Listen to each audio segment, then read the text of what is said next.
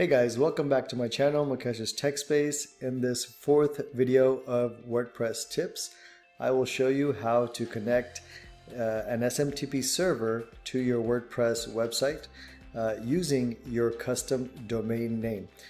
In the previous video, we did the same activity, however we used Gmail's SMTP connection. In this video, we'll set up an SMTP relay connection using your own domain name. So without further ado, let's get started.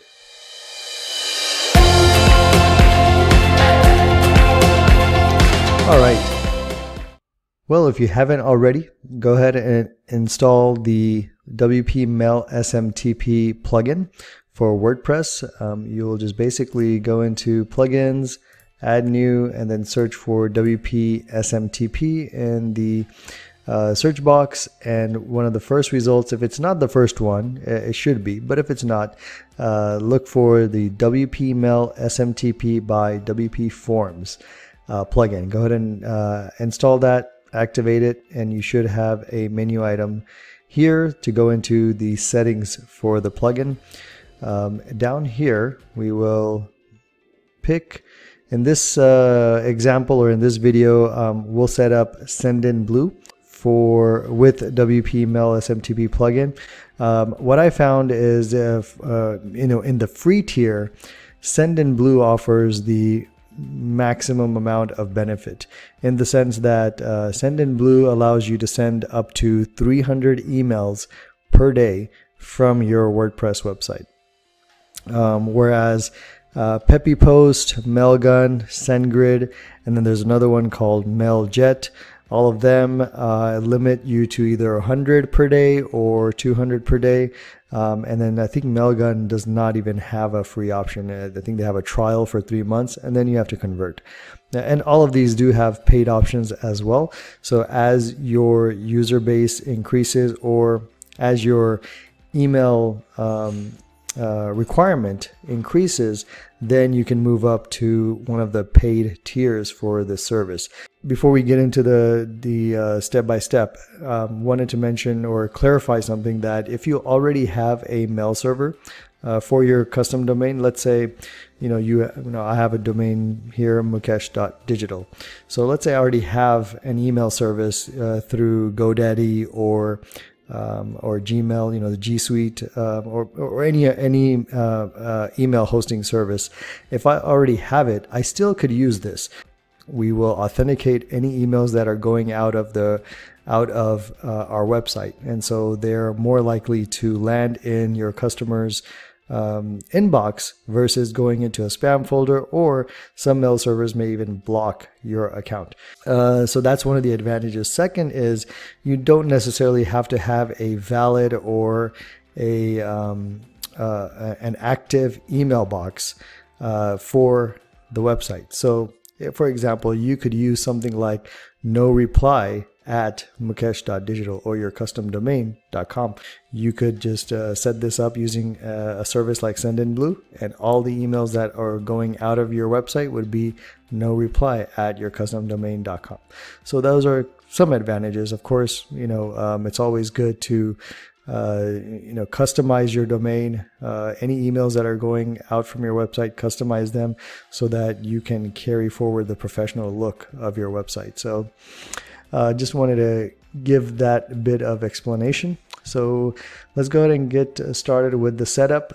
So you'll head over to the SendInBlue website, and you'll sign up for an account there. And it's a free account. You sign up, you confirm via email.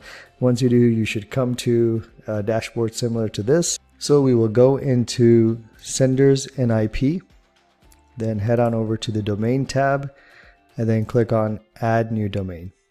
And here we will type our domain, mukesh.digital in my example here. And then I would like to use this domain to digitally sign my email. So this is also important, and just additional security or a layer to help mail servers on the receiving end know that your email and your domain is authenticated and it's valid and it's not something that's spam. So click on save. A pop-up that comes up will be very important, so don't click out of this just yet. What we will now do is head on over to our DNS service. In our case, in the examples that I've been using here, it's been AWS Lightsail as our DNS zone record. In your case, it could be your registrar or anywhere where you host your DNS's zone record. I'll go to my Lightsail dashboard, click on networking, and then click on this one, which is the DNS zone for Mukesh.digital. And we will start adding the entries that they recommend or they explain here. So the first one is a TXT record for the DKIM or DKIM record. So we will copy this portion right here. Make sure you don't copy the .mukesh.digital. You don't want to copy the domain name, only the key or the text before the dot. So copy that. Add a record, and you'll select TXT record, paste the information that you copied, and notice the reason I did not copy the .mukesh.digital is because, at least in Lightsail's case, they already automatically just have that as a static item, so you don't need to provide that over and over again. Your DNS zone provider may require you to copy the entire thing, so in that case you do, but let's go back to SendInBlue, and now we will copy the text that's inside here. Make sure you copy everything, and if there's a space at the end, we don't want the space. So just copy this, come back to your DNS zone record, and then paste it. And then hit save or OK or whatever would be in your case for your interface. Then we'll head on to the next item. Again, this is another TXT record, and then we'll copy, in this case, they do not have anything in front of my domain. So it will be, in our case, an @ sign. So copy this, come here to your DNS record, add TXT. In Lightsail's DNS interface, if we do not have a domain name in front of it, they explain to enter @ or @ symbol. Again, it may be different for your DNS zone provider, so look up the documentation on that. For the value, we'll paste the text that we copied from the SendInBlue screen. Now, if you already have email hosting by another provider, they may have already walked you through or set an SPF record for you.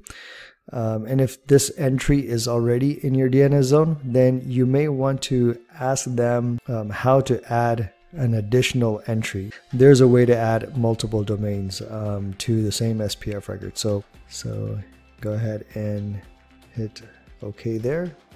Then the third item will again be no subdomain, but then we'll copy this information and we'll add the record. Again, it will be a TXT record. In my case, an @ sign, SendInBlue. And then the final one, this is a DMARC record, and then we'll copy the value here. For the subdomain, another TXT record, paste this, and finally it says a valid subdomain is required. Oh, I copied the period. And we are set. Now, as with any DNS changes, the propagation may take 24 to 48 hours. Usually it's within a few minutes. It may take up to 24 hours. It may take a few hours. It may take a few minutes. So it just depends. The good thing is SendInBlue has buttons here for you to check and see if it's done. So we'll go ahead and test the first one, since that's the first one we added. And there you go, configured. And then we'll test the second one, configured. Third one, and last one. Fourth one. All right, they're all configured. That means AWS Lightsail was pretty fast to getting those changes propagated really quick. So hit I'm done. For that, head on over to SMTP and API. We'll copy version 3 API key, copy that. Head on over to your plugin settings page, and then paste the API key there, and then hit save. Okay, so now we'll configure an email address to be used as the sending email address. So we'll go back into SendInBlue. Under senders and IPs, the first tab is senders. We can click on add a new sender, and we can say, in our example I was using earlier, we can say no reply. We'll just say website, no reply. Email can be no reply at mukesh.digital. Hit save. And since we verified our entire domain within SendInBlue, they don't need any additional verification to set up as many senders as you want, similar to this. Use that, no reply at mukesh.digital. Enforce this.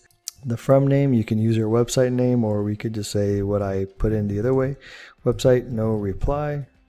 Force that as well. And then set the return path and hit save. Test email, so we can send it to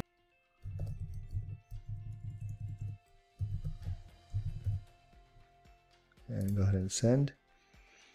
And that really is it in terms of setting up your own domain for sending emails through your WordPress website using an SMTP relay connection such as SendInBlue.